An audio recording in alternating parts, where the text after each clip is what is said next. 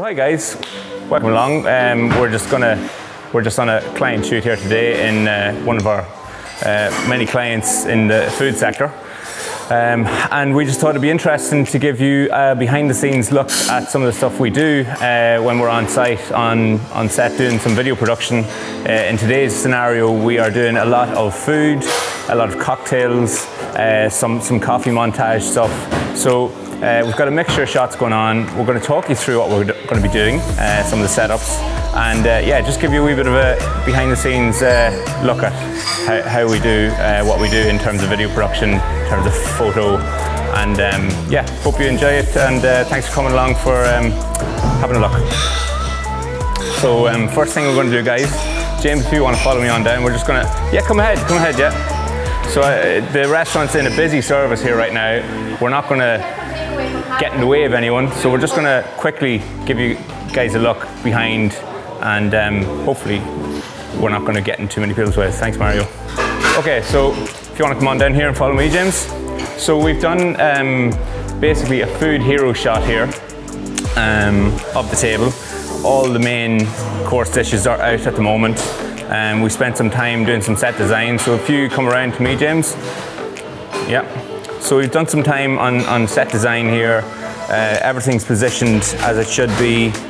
Drinks are fresh and kind of looking at their most vibrant. We've got cocktails, you know, garnishes on food and so on. So what we did on this, and I'll cut to some of the actual real life footage once we've done the edit. We have done a top-down shot of this whole set. And we've done that with a frame that we use to get a lot of height. We're lucky in this scenario here, we've got a room with a lot of height to play with. So the client in this scenario is lucky with space and available space that we can use to get some different shots and quirky shots to really show off, you know, their food offering, which is really, really top notch. So in terms of lighting setups, what we're using here today is, right to my left, we have the Aperture 300D Mark II. It's a staple of my work. So in our repertoire we have 4, possibly 5, definitely 4 of these lights. For larger video productions where we need to light a lot more space, this is what we're using. All on high quality Century stands, so that's a C stand for some of the people in the industry will call it that. So yeah, once again, it's all industrial grade, very safe, can carry a lot of weight, and it has a very small footprint. So again, in busy environments when we're filming and the client has a busy operation happening, you know, equipment like this is absolutely key in terms of helping us do our work safely and, you know, as least interruption to the client as possible. So if you want to follow me on around, I'll just show you some of where we've put our gear here for the day.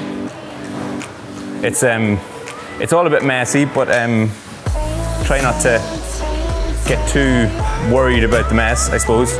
So on today's set, we have we're using 2 lights. Our main light is the Aperture Nova P300C.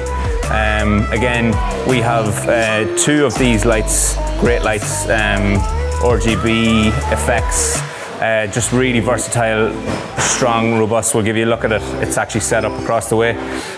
We've just got kind of, this is an area which is for camera gear, for spare stands, charging points, camera supports, just general kind of gaffer stuff to you know, do the production that we need to do. So yeah, we'll go on over now. I'll just show you where we've got our Nova set up. So we've been using the Nova on this particular production. So James, if you want to take a step back across the way, it's actually up quite high here and it's probably quite blown out. So the Nova panel is, I'll just twist it around just to take away a bit of exposure away.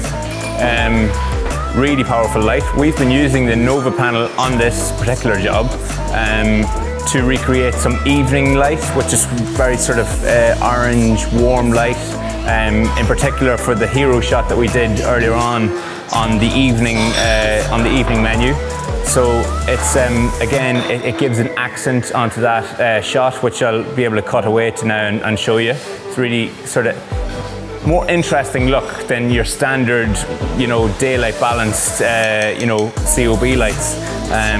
It gives a lot more dimension and, you know, atmosphere to a shot. So it's such a versatile light. Again, we used it for morning shots as well for the breakfast menu, which is, you know, a different color tone again. And it's just all these little things add up, you know. So when we cut away to some of the footage, you'll be able to see not only our lighting, not only you know, camera framing and positioning, it's actually coming down to, you know, the finesse of sound effects that we add in, the quality of the music that we're using, that goes together to add it all, you know, and create something that looks, you know, the way that the client wants it to look. So, you know, and when we're out here on set and working on projects like this, it's very much, you know, the quality of the end product, you know, there's a relationship between that and between the input that the client has on the day of shooting. You know, it's absolutely crucial to the success of anything when we're talking about video production or when we're talking about other aspects of what we do in ZOMA, you know, website design, digital marketing, that the client has an input right from the very start of the project to the very end. And you know, it's great we're out here today, and thankfully, you know, that's the way we've been working things today. And as we're shooting, the client gets to see exactly the frame and makes decisions and gives me guidance, you know, so it's very much give and take. So we're just going to turn around now. This is the cocktail bar. Again, it's actually not dressed, guys, so please don't think that this is what we're going to be shooting, but we've got a number of different cocktails that we've done here.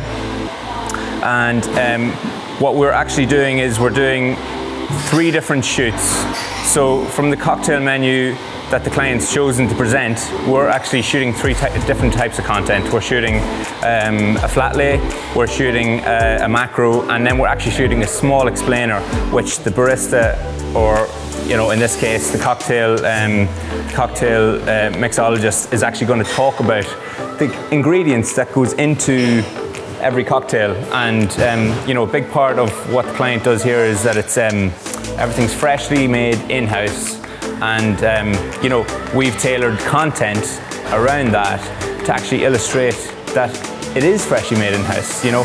And so it's just a strategy, and it's a way of I suppose highlighting through the use of visuals in terms of video and photo, you know, what your culture is, what your business does. You know, it's I suppose what we get an awful lot of is when we arrive on sets, gosh, we didn't think it's as much equipment involved in, you know, doing what we're doing. And that's the common misconception, I suppose, is like, you know, at different levels of the market, you know, it's great that camera phones can take very quick, very sharp, you know, images, videos nowadays, and that's brilliant for, you know, filling up on your social media feeds, be it your Instagram feeds or be it your TikToks. That kind of content is performing really well. But when it comes to, just mind your back there, James, when it comes to, you know, showing off your product in a premium way, it's not just about, you know, having a really good camera phone. All these other things come into play. It's about the quality of the lighting you're using. It's about the actual ratios of the lights in the frame that actually make that image look contrasted, give it depth, give it emotion, give it feeling. And that kind of content isn't for your TikTok or Instagram. It's actually, it's for a different audience. It's for your website. It's for, you know, it's for your different YouTube channels, whatever you.